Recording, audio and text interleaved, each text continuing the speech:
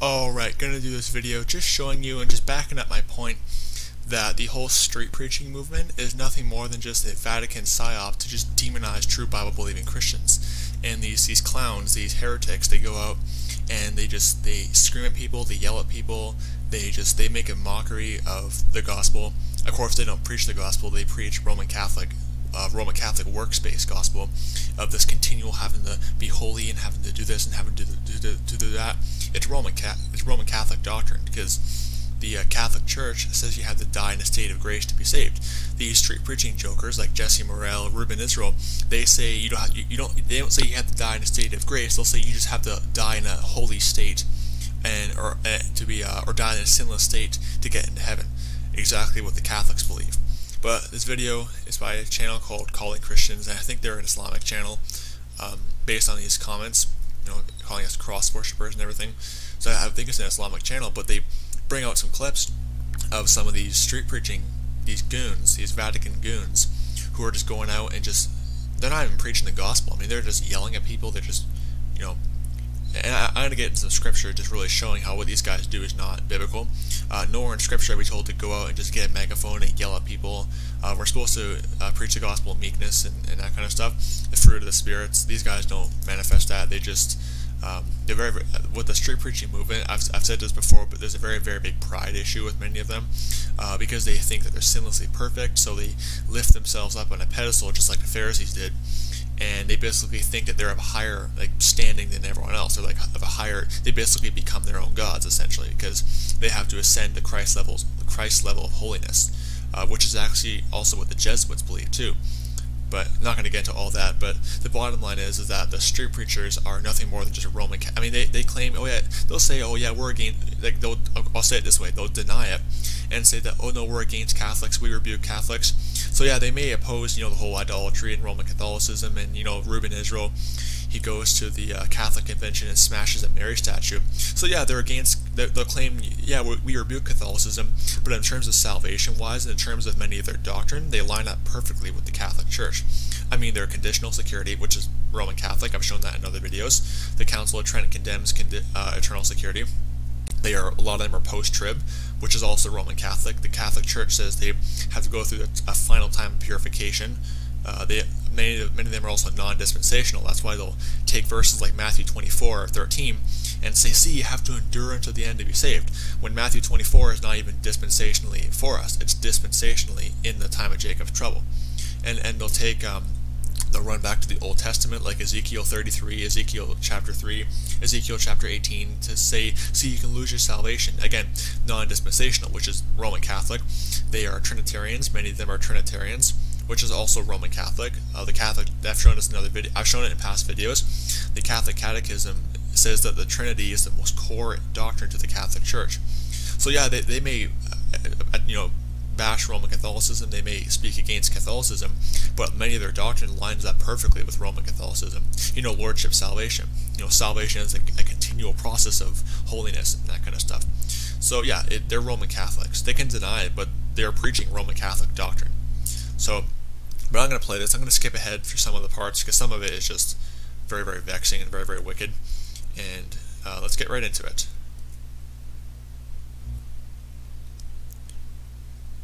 Here again today with the Bible, preach the Word of God on this campus, because I know, and God knows, that there's a lot of sin in your hearts. He is the King of Kings. He is the Lord of Lords, and you are not in His family. I'm sorry. You are bastard seed right now. You're bastard seed. You're the devil's child. Your father is the devil. He is the father of lies, and you are obeying him. Actually, your father, the street preacher right there, actually his father is the devil, because he's not saved.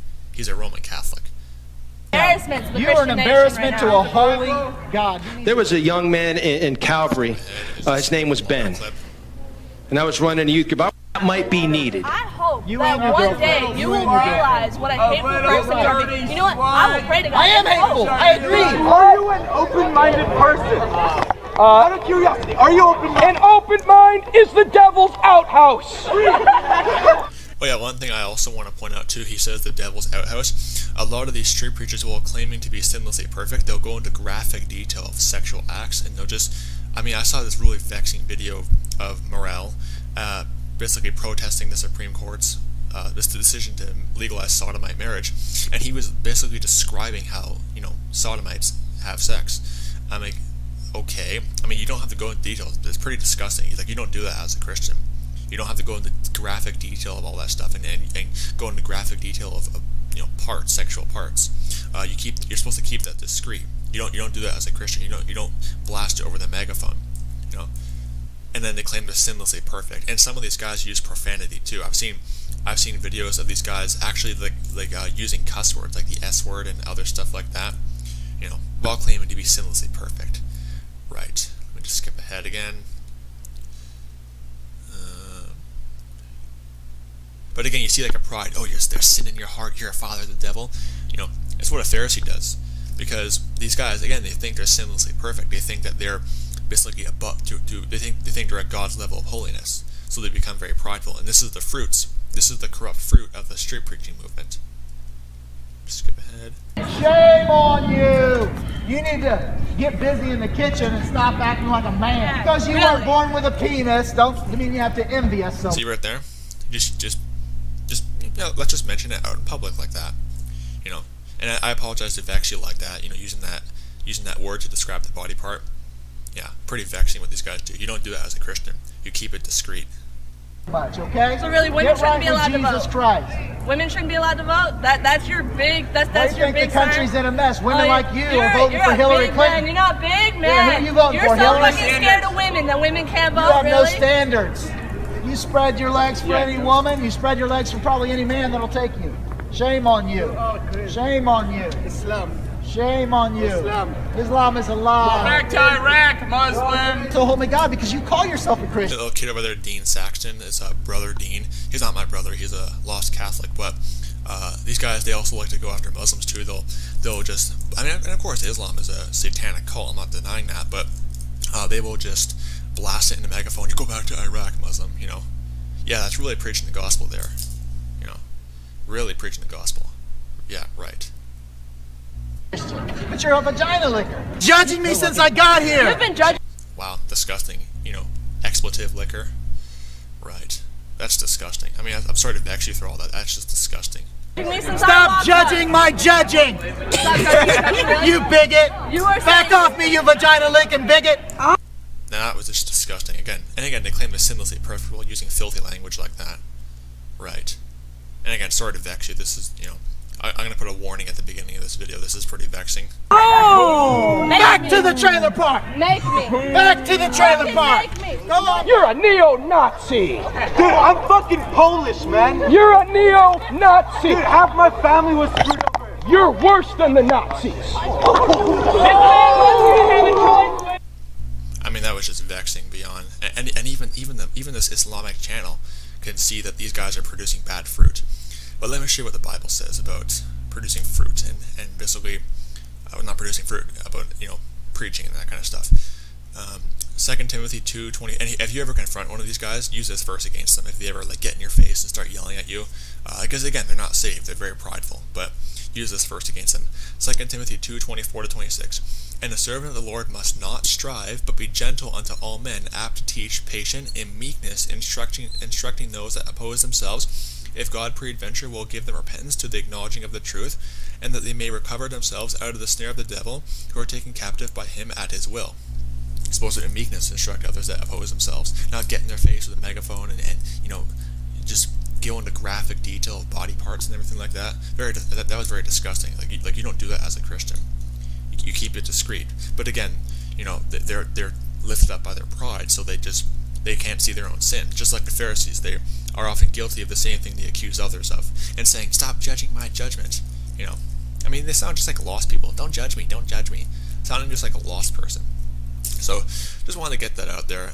The street preaching movement, the reason why I come so hard against it is, like I said at the beginning of the video, I do believe they are Vatican, you know, agents. I don't know what Vatican order they work for, but I believe they are, because again, they preach Roman Catholic doctrine, but I believe they are like sent out by the Vatican to demonize Bible-believing Christians and make us look bad. So when we go out and preach the true gospel, they associate us with these heretics, these Roman Catholic agents, and turn them off the gospel. Same thing with like the whole Westboro Baptist, you know, Calvinist cult. And by the way, Calvinism off a bit of a side note, Calvinism is of the devil. I mean, it's just as bad as Roman Catholicism. But basically, they'll lift up these heretics, and you have these Westboro Baptist, cult members who go and protest military funerals with, God hates. I'm not going to say the word because, liberal YouTube is going to censor me, but they'll use those signs, and they'll protest military funerals with, God loves dead soldiers and everything.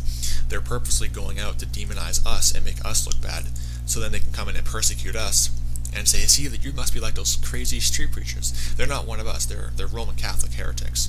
They preach Roman Catholic heresies, and many of them are very, very sinful themselves. They claim sinless perfection, but if you look at their life, they're very, very sinful. And the Bible says you know them by their fruits. So yeah, don't be deceived by this whole street. I heard Brian, he calls them street papists. I like that title, street papists, because they're papists. They're preaching Catholic doctrine, and they're working for the Vatican, I guarantee you. So don't be deceived by this whole street papist movement. God bless you. Goodbye.